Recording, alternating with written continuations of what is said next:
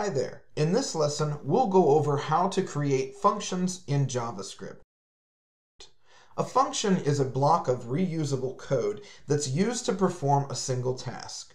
We use functions in our code to break our program into smaller parts, make our program more readable, and to avoid creating repetitive code.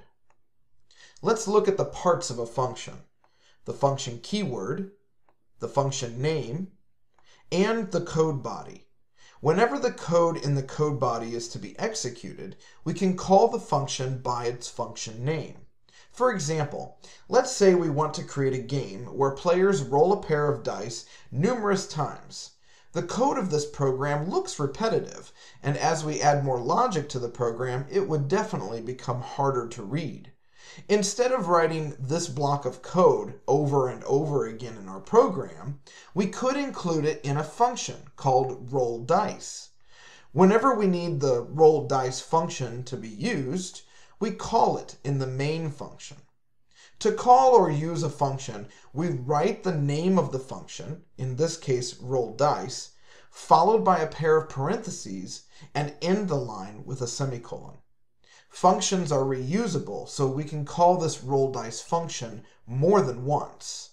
Let's go to the editor to see another example. We're going to create a program that runs a few different functions. In each function, we're going to print to the console.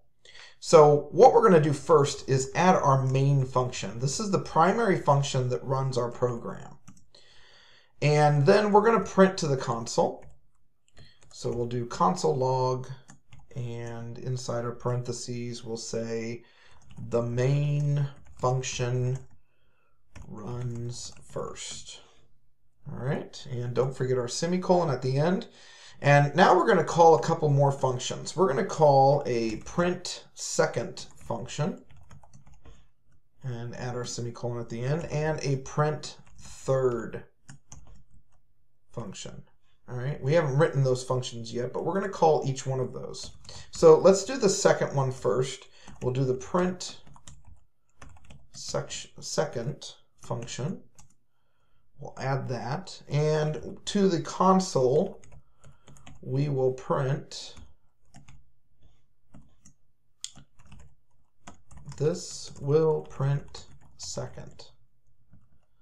And don't forget your semicolon again. And we're also going to do a third function, and this one is print third.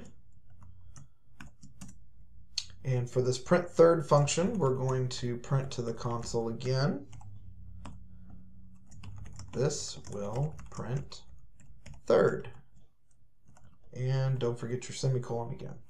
Now, everything looks good. We've got everything all set up, except in order to kick this program off, we need to call that main function to get things going.